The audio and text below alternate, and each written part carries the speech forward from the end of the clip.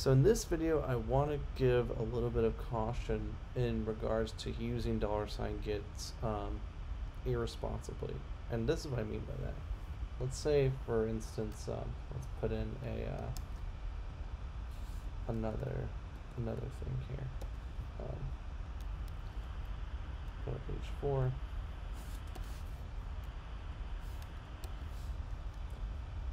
And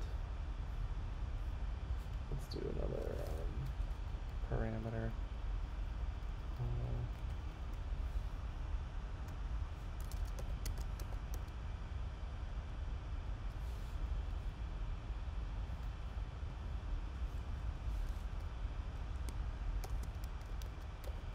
This is big.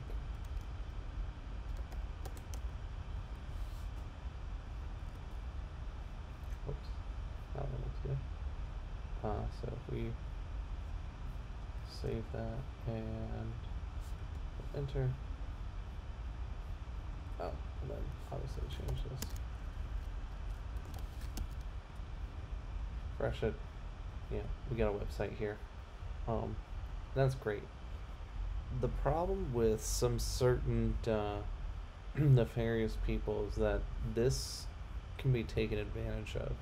What I mean by that is that, what if I put in something like this, an A tag with some nefarious website.com.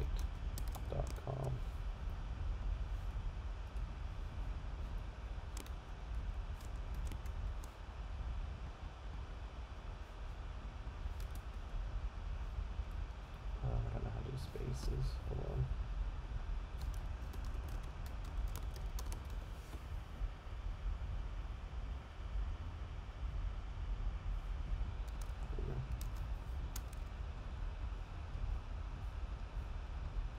Let's do. Oh, it already took it from me.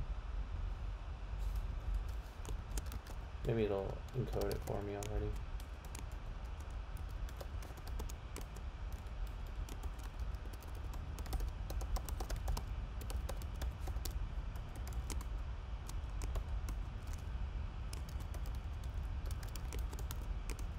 So essentially I've added some HTML in here.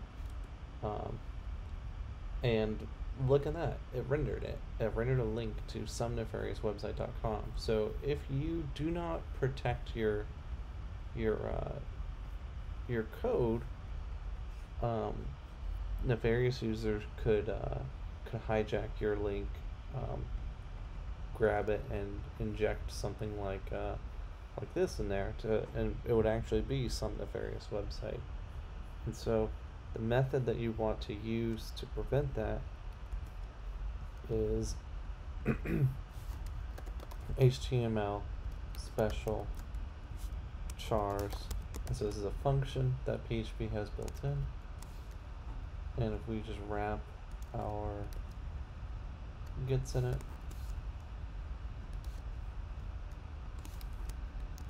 save that, and if we try this again, it won't actually put the HTML in there and render it. It's going to actually try to just do this, just going to read this as a string and put it on the page. Thus, your website is protected. So that's good, because you don't want people to be able to manipulate what appears on your website via URL params. So that's all I got. Make sure that when you're using gets, that you protect it with the HTML special chars function. And thanks for watching, and I'll see you in the next video.